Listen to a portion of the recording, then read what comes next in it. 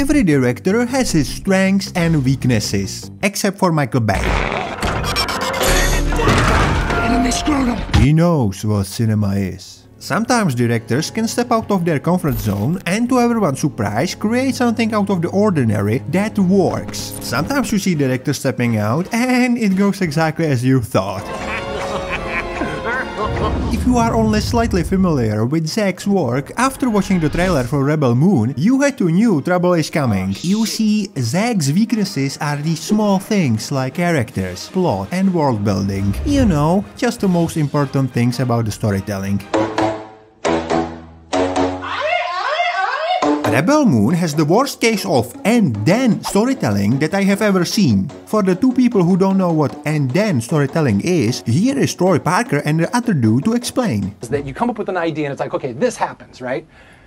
And then this happens. No, it should be this happens and therefore this happens. But this happens, therefore this happens. God, I see movies. And you see movies that you're just watching. It's like this happened, and then this happens, and then this happens. That's when you're in a movie just going, what the f am I watching this movie for? Example: Cora is sniffing manure. And then? Bad guys arrive. And then? She kills them. And then? She goes looking for a crew. And then? She finds them. And then? Gets captured by the bad guys. And then? She kills them. And then? You realize you wasted 2 hours and 50 minutes because, according to Zack, this is the shit version of his movie.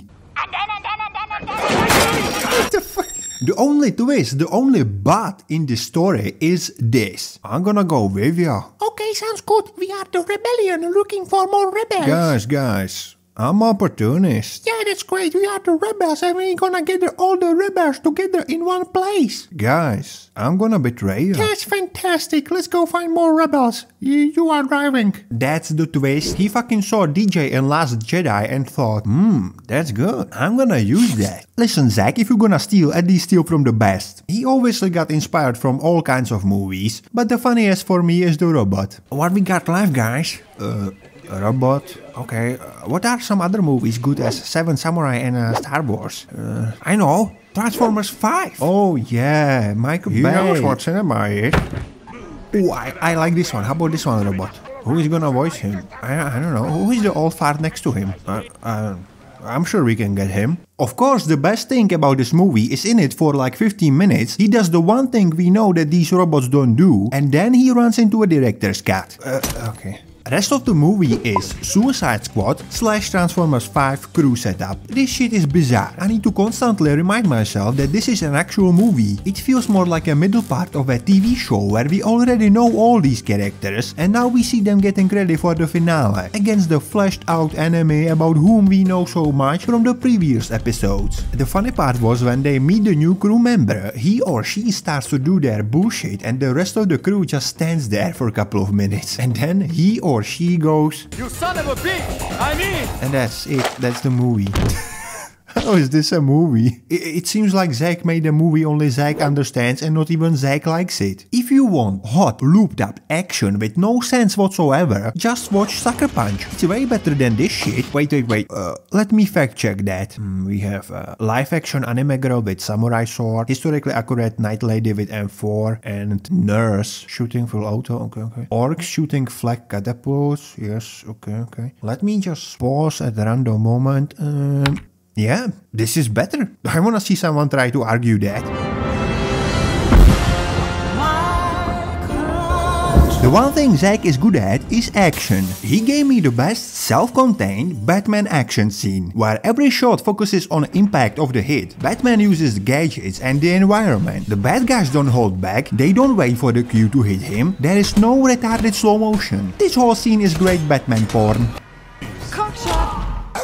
Another example of great Zack action is in this historically accurate drama 300. This is the only time I don't mind slow motion and speed ramping. Here it's used to enhance the modest action. Even with around 10 guys fighting on screen, it looks cool and epic because of use of the slow motion. It adds these poses that look like comic book pages came to life, which is great when you are adapting comic book. All of that said, Rebel Moon has the worst Zack's action since his last movie.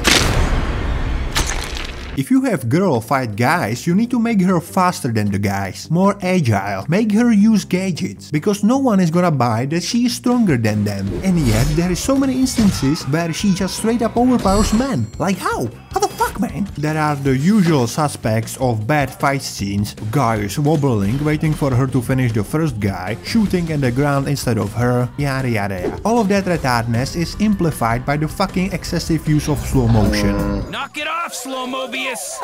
Sorry, dude! Even behind the scenes, the action looks better. She did all of the fight choreography, and even though it's not really good choreography, it gets even more fucked by the slow motion. Of course, all the bad guys in the movie have the aim of a fucking XCOM soldier. Shit! There isn't really a single fight scene that stands out. Like, what the fuck, Spider Mutant Lady? Her hands are free, and she has two lightsabers. She is gonna... yeah, stab you, what the fuck? I don't know what happened. Normally, he's really good with action. So, that's a cube of garbage. The main character lady lost her family, and then the bad guy adopted her, trained her, but she betrayed him. She is Gamora. Gamora starts as a badass warrior who hates the Empire, and she ends as a badass warrior hating the Empire. When she doesn't do exposition talk, she has to tell everyone that they are the rebellion. She is retarded. Nothing about her is interesting. There was only one time when I was, oh, that's acting? She is acting? And that's about it. Evil man. Oh, this guy is good. Get this, he's acting all friendly and then all of a sudden, he's a crazy man.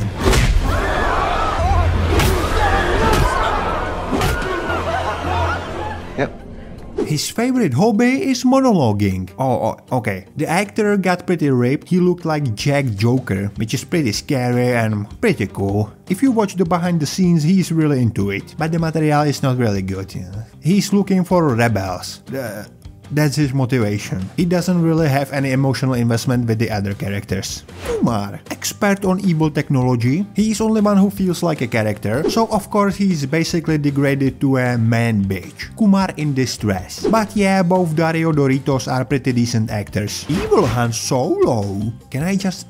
you don't tell people that you are opportunist, especially people who don't know you, that you plan to betray later. He's lucky that he finds someone who is more retarded than him. If you think Evil Han Solo sounds cool, it's not. Hippie C-3PO. If you do a little editing and make it so Gamora shoots General Rape, you can cut him out completely and it won't change anything. Rest is just one sentence characters.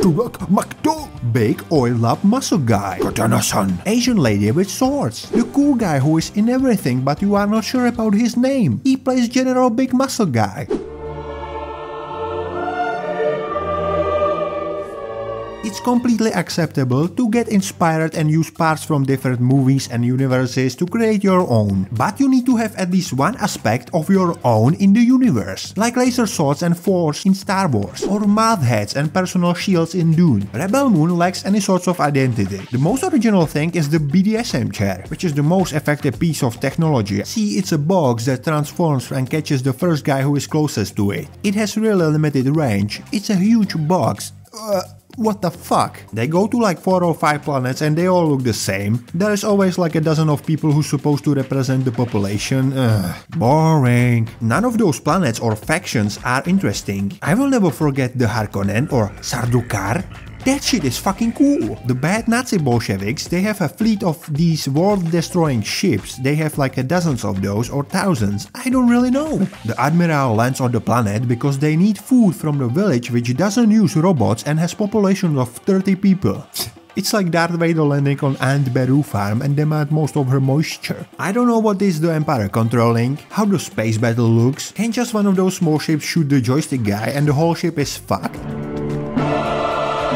Zack needs a simple story that is preferably already mapped out scene by scene with dialogue that is already written. I think all of the history, world building and the depth of these characters is only in Zack's head. The problem is he doesn't know how to show us, he can only tell us. There is no arc for these characters. There isn't really any interesting plot thread.